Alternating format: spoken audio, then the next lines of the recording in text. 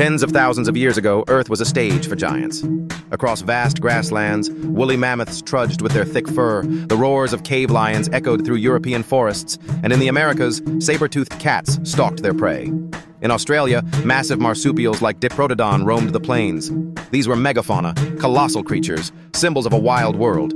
They survived the Ice Age, adapting to brutal cold and shifting climates. But then came our ancestors, Homo sapiens. With sharp minds, teamwork, and sophisticated tools, they forever altered the fate of these giants.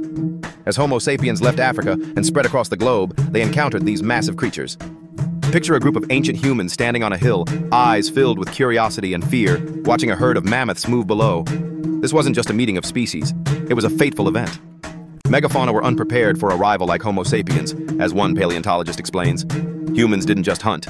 They planned, worked in groups, and crafted sharp weapons.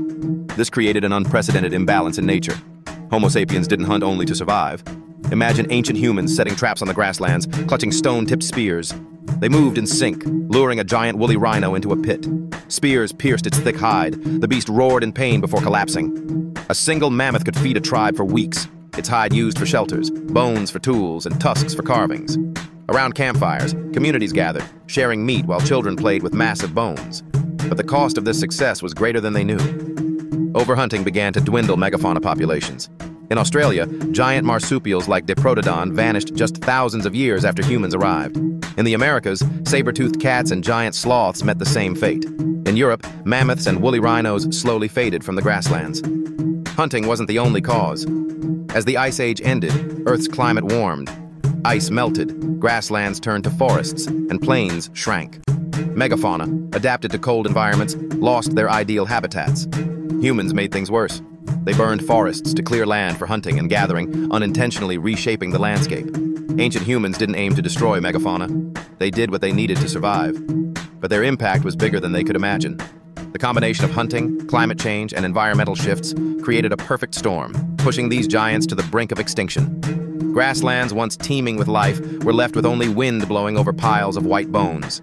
The footprints of Homo sapiens marked the Earth, but the giants were gone. The loss of megafauna wasn't just nature's tragedy. It was the first sign of humanity's power. Humans weren't just part of the world. They began to shape it. The fall of these giants was the first chapter in the story of Homo sapiens' impact on Earth. From empty grasslands, humans continued their journey, carrying the light of campfires and sharp intellect. But the story isn't over.